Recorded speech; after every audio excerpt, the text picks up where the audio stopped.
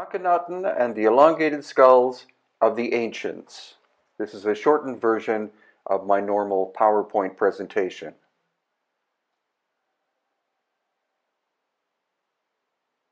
This is my book about the elongated skulls of Peru and Bolivia, our book about cranial deformation, my book about Akhenaten, and my latest book about the Paracas of the coast of Peru, dedicated to Senior Juan Navarro. Here's Senior Juan with elongated skull baby with red hair. This is typical cranial deformation techniques. These are people who had cranial deformation in the past, and again, other forms of altering the shape of a human skull. And here again, notice the one on the left, it's different. So elongated skulls have been found in many locations around the world, and the work regarding Akhenaten comes from these two experts. Akhenaten was called the heretic pharaoh because he did many things in his time that were regarded as being bad. We know that his bloodline comes from Amenhotep III, and he was born as Amenhotep IV, but changed his name to Akhenaten.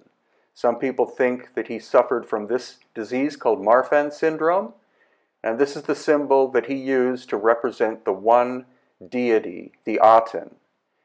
His history was erased, or they tried to erase his history, because of other things. He moved the capital from Thebes to his new place called Amarna, or Akhenaten.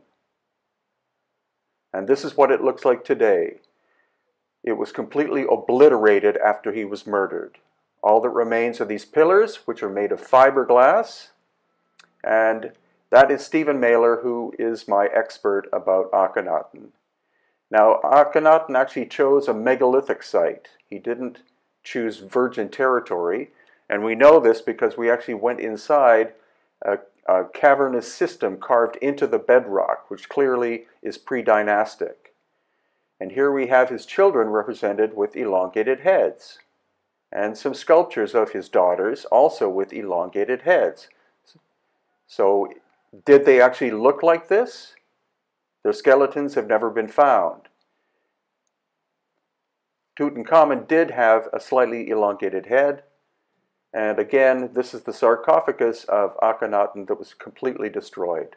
Now in Peru, there are many different shapes and sizes of elongated heads, and they're found along this line called the Capagnan. It's also known as the Path of Viracocha, so we'll be exploring along this line.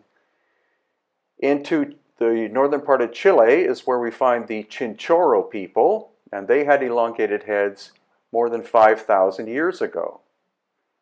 Notice the very elongated look. Next, we move up to a volcano in Bolivia, and here we find skeletons with slightly elongated heads, like this. That is cranial deformation. Next, we're at Cerro de Potosí, and here again, elongated skulls have been found dating back around 3,000 years. And then the Huancarani culture, again about 3,000 years ago, extremely elongated heads. Next, we're going to Tiwanaku and Pumapunku, and this is a very elongated head that probably dates back about 2,000 years. And now the island of the Sun in Lake Titicaca, and again, probable cranial deformation. But this is a baby, and notice extreme elongation of the skull. Now we're at Silustani, which is near Lake Titicaca, and again we find examples of cranial deformation. And here, this is closer to into the highlands of Peru, and this is Waikiki. Look, the skull is the size of the torso, very anomalous. And the fontanelle is not quite closed on Waikiki, indicating possibly that she died at 2 years old. But look at the tooth development. These are molars. Babies do not have molars. And in the same ancient cemetery, this individual was found. In the area of Cusco, we see elongated skulls, possibly of the Inca, but look at the size of this baby skull, maybe 1 year old. Now we're at Ollantaytambo, and at the quarry of Ollantaytambo, we find some extremely elongated skulls like the one on the right. Continuing along the path of Viracocha, again, another baby with quite an extremely elongated skull. And here, at the site called Wadi, again, other examples of elongated skulls and also ancient surgery. And this is at Waitara. And this is where we first encountered the Paracas culture. Look at the size of the skull compared to the body. It's absolutely huge. This can't be simple cranial deformation. And the classic examples of the Paracas are shown here. We have a number of them in our small museum in Paracas, Peru. And this is where Paracas is located, south of Lima. Now, the Paracas people were probably maritime people because totora reed is present on the coast of Peru, and these spondulus shells come from Ecuador. This is the famous candelabro, and here is likely a natural elongated skull of the Paracas people. This, on the other hand, could be head binding. This is definitely an example of head binding. But what do we have here? Look at the complexity of the shape of this skull. And this is that skull compared to a normal human skull. We have these suture lines in our skull, all Homo sapiens do, but here the Paracas are missing one of the sutures. That medically is supposedly impossible. We also have these holes called fontanelles, or foramen, sorry. The elongated skulls have the holes in the backs of their skulls. And here where the arrow is pointing, that's where your muscles attach for your neck. And in the Paracas, they're extremely larger. And this hole, which is the foramen magnum, is in the center of the skull, but in the Paracas, it's significantly farther back. And this shows you the difference between a normal skull on the right and the Paracas ones on the left. Again, notice the shape of the foramen magnum and the normal skull compared to the Paracas. So in terms of blood groups too, the Paracas are different than normal Native American people of the coast of Peru.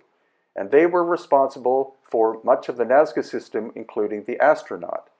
These are in the area of Palpa in Peru, where there are more than 1,000 geoglyphs. The Paracas also had a ceremonial city called Cahuachi, where we find these so-called trophy skulls. And this is an effigy of an elongated skull of the Paracas. And this is a classic Paracas with the natural dark red hair. Notice the size of the baby skull on the right compared to a normal human baby on the left. Their god was called Khan, who is shown having red hair. And we see multiple examples of skulls from that time period with red hair, which is quite intriguing and is not the result of bleaching. That is, even in some cases, we have blonde hair. So all Native American people in general are supposed to be of haplogroups A, B, C, and D, but this baby Paracas was tested, and it was not of haplogroup A, B, C, or D. It in fact was U2E1, another is T2,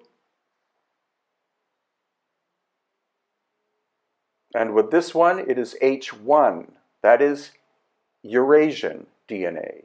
And again, the one on the left was tested, and it was H2A, which seems to come from the Black and Caspian Sea. These are the results of the main DNA testing that was done, and only 2 of the 18 skulls showed to be Native American in terms of its genetics, or their genetics. But in the Black Sea, we also find skulls that look remarkably like the Paracas of the coast of Peru. The largest elongated skulls in the world are found in Paracas and also in the area of the Black Sea and Crimea, like this baby. So is it possible that they navigated from the Black Sea and somehow found their way onto the coast of Peru? That is what we are presently researching. And these are other examples of anomalous skulls and skeletons found in the Peru-Bolivia area. And this is a huge newborn baby, Paracas, with elongated, with red hair. This is a man who's presently living in Spain. And these are the so-called mummies, Nazca mummies, that have been proven to be completely fake. That's unfortunate, but it's true. They're simply different bones and body parts added from different human beings, and in some cases, human beings and animals. And I'd like to thank Marcia K. Moore, who has brought the ancient Paracas people back to life. Here is her reconstruction of what is called the cinnamon skull. She is a fine artist, and she's done all of this work for us for free.